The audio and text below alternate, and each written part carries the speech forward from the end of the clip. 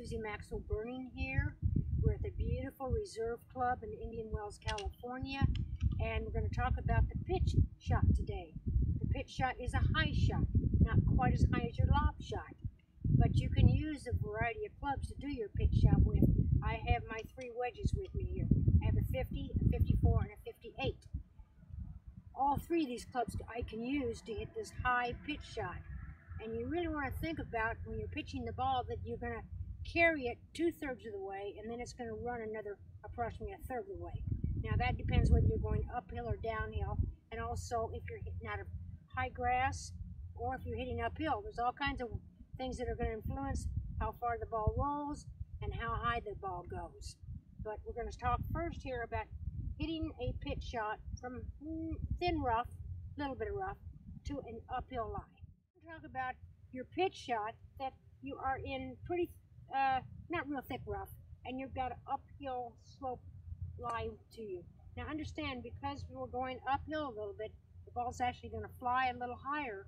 So, and also because you're in a little bit of heavy grass here, you're going to have to take a bigger backswing and a little bit more aggressive impact position when you have resistance of the grass landing between the club face and the ball.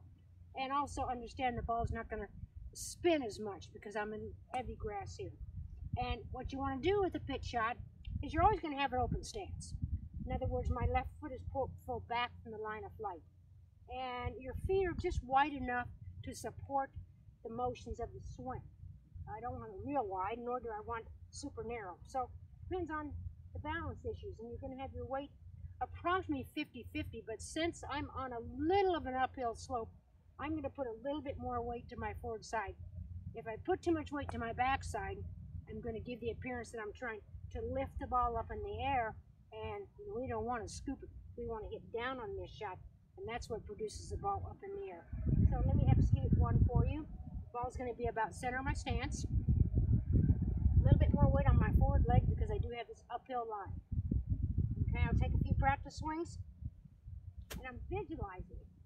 I'm trying to visualize the length of the swing and the speed of the swing, because that's going to influence how far the golf ball goes.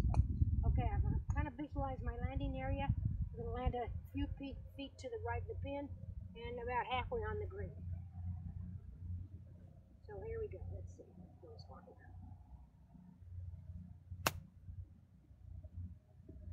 I'll watch that roll. Stop, please. Okay. I'll take that from here.